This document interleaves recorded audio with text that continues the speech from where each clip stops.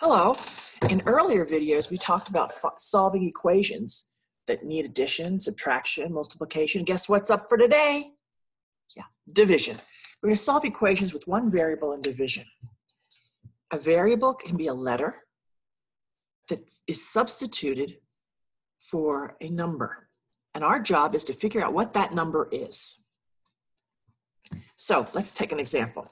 How about some number divided by 12 is going to give us 80. All right? This is another way of writing divided by. Just like in the other videos, if this means divided by, what's the opposite of dividing by? Multiplying, right? So remember what I said before? If I say hot, you say cold. If I say in, you say out. If I say up, you say down. If I say left, you say right. Same thing. The opposite of addition is subtraction. The opposite of division is multiplication. So we have to use that knowledge that we're keeping right here in the front to figure out what this is going to be.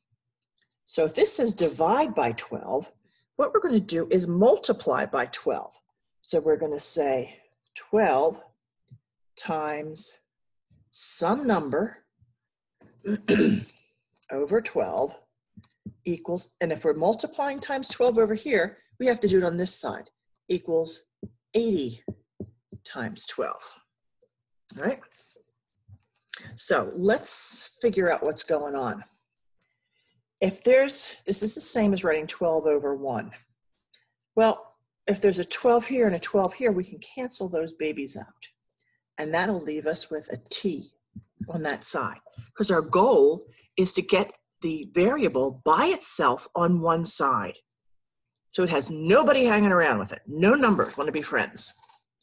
And then on this side, we have the 80 times 12. I don't know that off the top of my head, do you? Okay, well, use your calculators and I'll figure it out on the paper.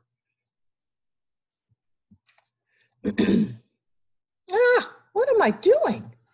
I need to pay attention to my signs.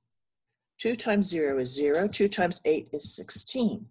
1 times 0 is 0. 1 times 8 is 8. 0, 6, 9. 9, 60. Okay, is that what you got? All right, so we're good. How about this? Let's do a check. I need some space here. Let me just do a little erasing. Let's throw in our 960 divided by 12 equals 80. Notice I just plugged in my number in place of the letter, substituting it in. We just threw it right in. Well, I need to figure it out. So let's do this. 960 divided by 12. Will 12 go into 9? Nope. Will it go into 96? Yeah. About how many times? Calculators. 8. 8 times 2 is 16. Carry the 1. 8 times 1 is 8, and 1 is not. Ha ha! Score! Draw your line and subtract. 0, 0, 80. Yes, we are right. Doesn't that feel good? I love the check part. That's the best. All right, let's do another.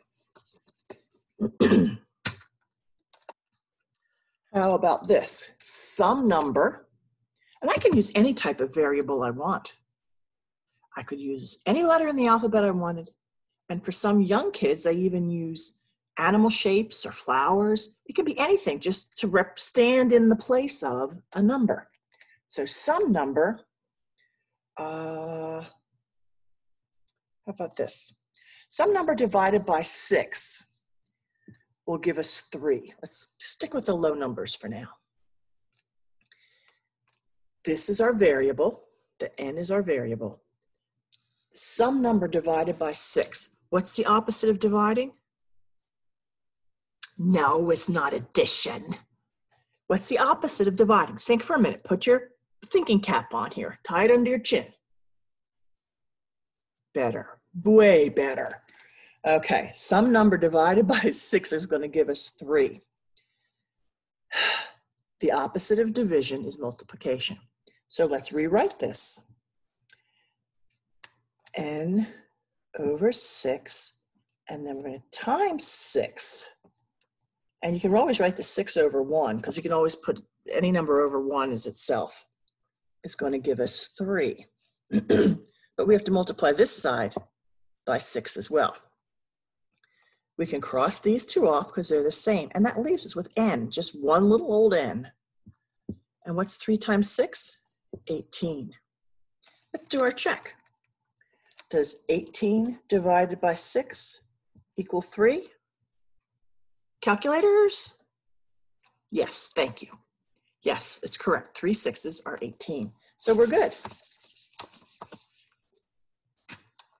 Solving division equations uses the same principles as the addition, subtraction, and multiplication.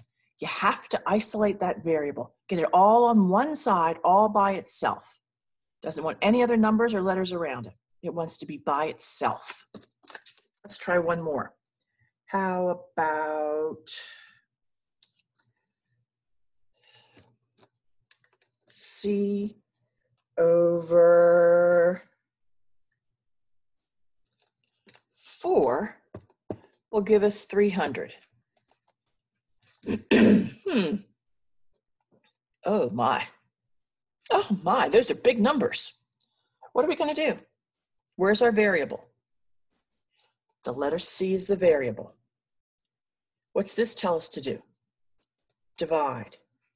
We're going to divide by 4. The opposite of dividing is, yes, multiplying. So let's do it. C over 4, and we're going to multiply it times 4. And we can always put that over 1. Will equal 300 times 4, because if you do it on this side of the equal sign, you have to do it on the other side of the equal sign. All right, we can cross these off. That leaves us with C equals 300 times 4. I don't know what that is off the top of my head. If you have a calculator, punch it in. Otherwise, you have to work it out like I do. So 300 times 4. 4 times 0 is 0. 4 times 0 is 0. 3 times 4 is 12. 1,200. Does that seem right?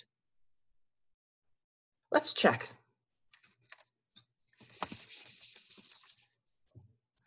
1,200 divided by 4 equals 300.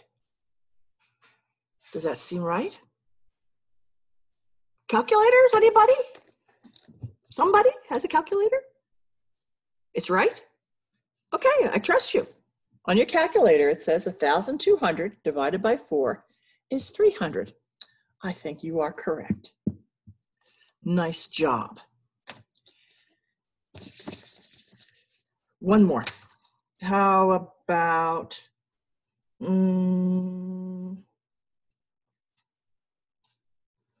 me think, I'm trying to come up with a good problem.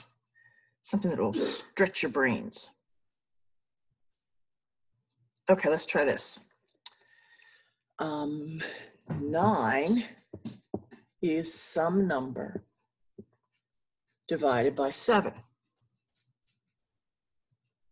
Am I fooling you?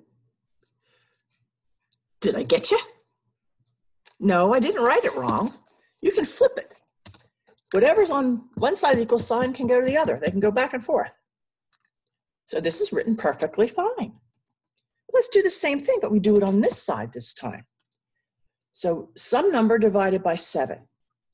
And because it's divided by, that means we're going to do the opposite of it, which is multiply. So we're going to multiply times 7 and put it over 1. We can cross off the 2 7s, and that leaves us with the n on this side and the 9 on there. Let's check it. 9 equal, is it 9? Is that right? Is that right? Doesn't look right. Something's wrong. Something's wrong. Some number divided by 7.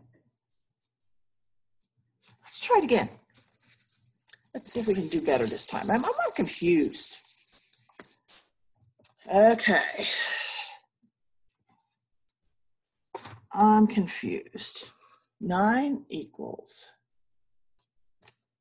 n divided by 7. I did something wrong. Did you catch it? I was so off. Let's try it again. You know, if you look at something and you instantly say to yourself, oh, that's not right, just stop and erase it and start again. Let's try it. N divided by 7. That means we have to multiply by 7. So we put the 7 over the 1. This is the same thing we did. And we can cross off that. That leaves us with an n on this side, but I know what we did. I know what I did wrong. If we multiply this side times 7, we have to multiply this side times 7. So 7 times 9 is 63 would equal n. Boy, sometimes I make just silly calculation errors. Let's check it. 9 equals 63 divided by 7. I think calculators are in order. Do you have yours? Is it right? Yeah. Yeah, it is. We're good. We have got it. Go us. Next one. Are you getting more comfortable with flipping on either side of the equal sign? That the variables can be on either side and you have to isolate them? You isolate? Isolate means to be all by itself. You want to get it on one side of the equation all by itself. You don't want anything else with it, just by itself. Let's try again. How about, let me come up with a good one. Some number over 50 will give us 6. All right. Where's our variable? Is this a variable? No. Is this a variable? No. Is this a variable? Ah, yes, it is.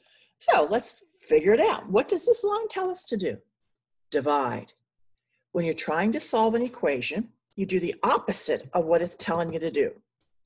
So if this says divide by 50, we're going to multiply by 50. So n over 50 times 50 over 1. Now, I'm not going to make the same mistake twice. I'm going to remember that if I multiply this side times 50, I have to multiply the other side times 50. So that we've done both the same thing. 50 over here, 50 over here. Let's solve it. Cross these off. N equals 6 times 50. Let's go like this. 6 times 0 is 0. 6 times 5 is 30. 300. 300. Let's do the double check. The best part of all is a check. All right. N over 50 equals 6. We're going to substitute in for that variable. We figured out that the n was the same thing. It was equal to 300. So let's erase that and put that in there. Is 300 divided by 50 6? Yes, indeed it is. Yes.